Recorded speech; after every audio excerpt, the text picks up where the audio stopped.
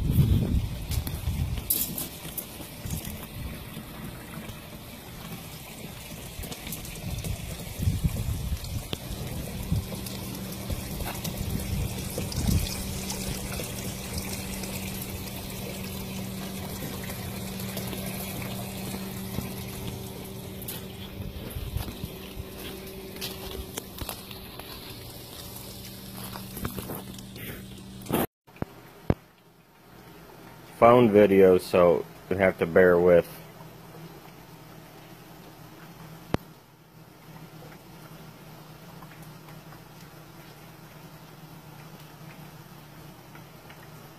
Move, Lester. Come on.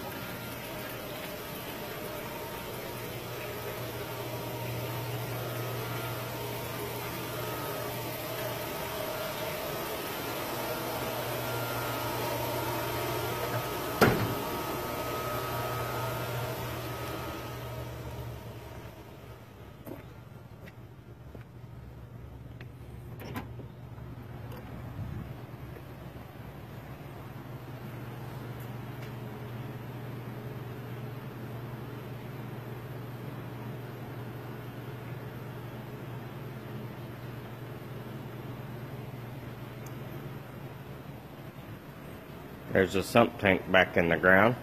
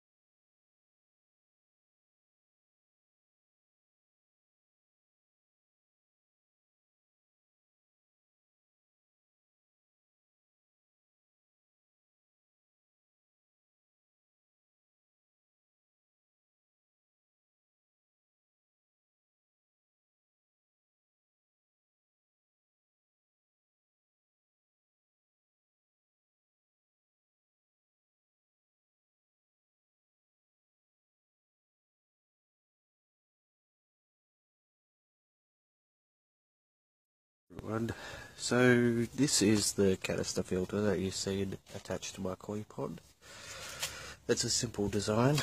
It's only made out of 90mm PVC, which if I was to do it again I would probably do 100mm, because easier to work with and seems to seal better with the fittings. Now all it is this is the outlet, and this is the inlet.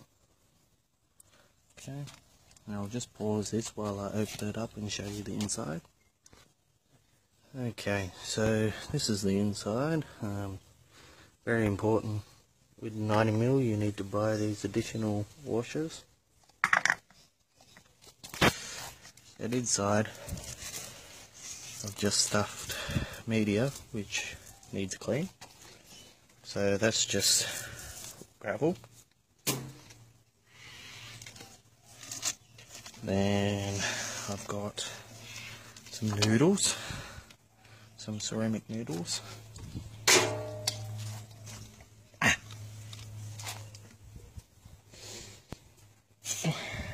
And as you can see, my dog decided it would chew up the outlet pipe.